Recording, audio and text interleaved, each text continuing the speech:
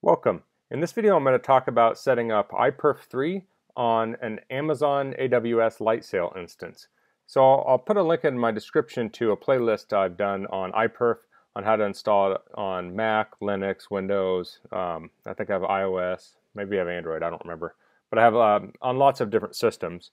So this one will be Lightsail, and this will also probably work for other cloud providers, maybe like Google and Microsoft, I'm not sure. You could probably do something very similar. So I've logged into my Amazon Lightsail instance, and I'll hit create. So I'm on Amazon Lightsail. I've got instances. I'll click create instance here, and then it says instance location. So I have Ohio Zone A chosen, and then select your platform. I'm going to choose Linux, Unix. So down under select a blueprint, I'm going to choose OS only, and then I'll choose Ubuntu 18.04 LTS. And then you'll need a key pair set up, an SSH key pair, if you don't have that set up already. I think you need one set up. I'm probably not going to log in with SSH on this instance, but I already have that set up. So we're going to choose the cheapest one, which is $3.50 a month, and the first month is free. And then we'll identify the instance, so I'll call this iPerf 3. And then I'll hit create instance. And so now it'll take a minute to create this instance. Okay, so the instance is created. I'll click on iPerf 3 now, and I'll go to networking. And I'll scroll down, and it says firewall. And I'll click add another. And I'll type in here, we want iPerf 3. And then we want TCP, and then the port range is just 5201. And that's the port that iPerf runs on by default. So you could change this, and you could change, set a different port when you run iPerf, but I'm just going to do the default. And it's important to say that this is not, other people will be able to use this iPerf server. So if you're doing this, you would probably want to test it and then shut down iPerf, so other people aren't finding it on here. So people will scan your computer for open ports, but I imagine if you're just using this within a few minutes to test something, probably won't matter. So we have the public IP here. I'm just going to select that, and I'll say copy. And then we'll use that later. So we can go back to connect here. No, actually, we'll go back to the main screen. And we'll click on this little icon here, and this will open a console up. So we'll be automatically logged into our server. So we want to type sudo space app space update, and then space, and then we can type ampersand, ampersand, and then sudo space apt space install space iPerf 3, and I'll hit enter.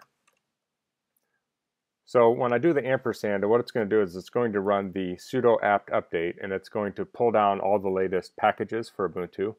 And then the ampersand, ampersand says if that first command runs and exits properly, then run the second command.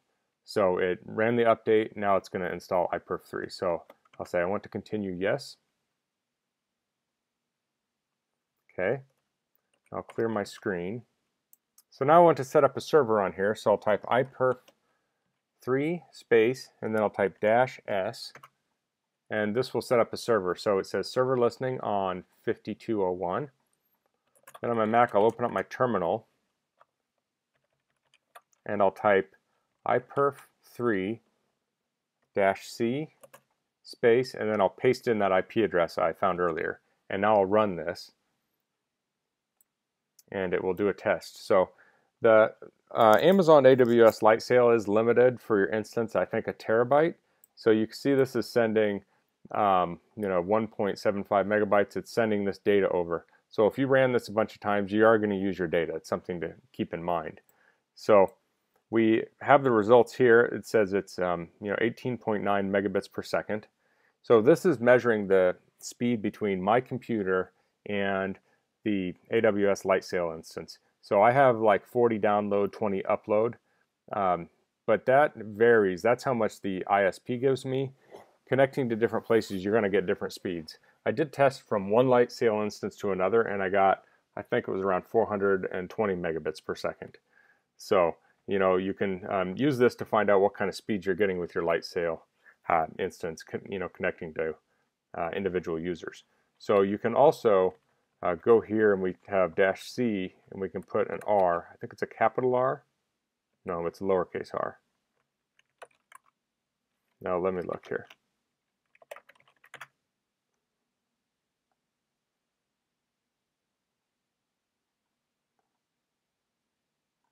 Oh, I did that wrong. Okay. We need the -R at the end. This will do the reverse. So this is going to test the upload speed here.